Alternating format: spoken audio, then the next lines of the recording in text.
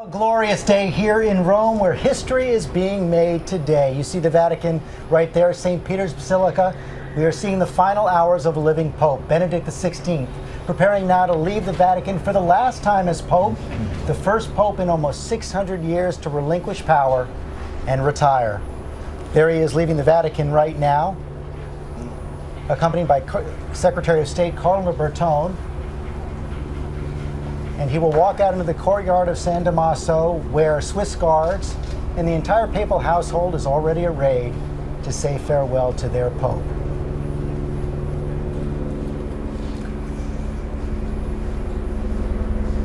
Pope moving slowly now, 8 years as Pope. Said he was retiring in part because he was no longer up to the physical, intellectual, and emotional demands of the job.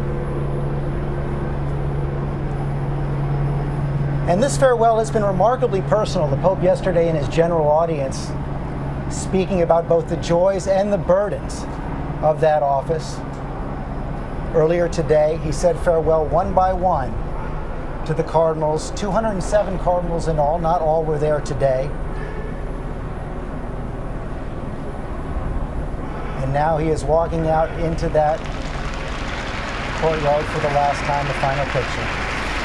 That is the Secretary of State, Cardinal Bertone, who is right now walking right ahead of the Pope. The Swiss Guards, the oldest standing army in the world, protecting popes for 500 years. And the Pope now greeted by applause from members of his household.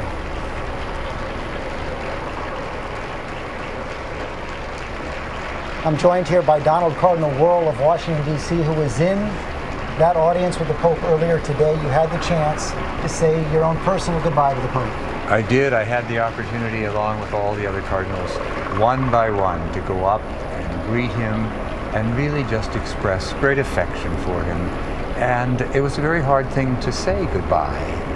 The first thing that he said to me was, Washington, I remember my visit, because it was almost 5 years ago. So personal, but the Pope also so conscious of the precedents he is setting, the history he is making right now. I was struck in those remarks to all of you where he pledged that reverence and obedience to the successor Pope. Every bishop pledges that when he's named a bishop, that he will be obedient to the Holy Father.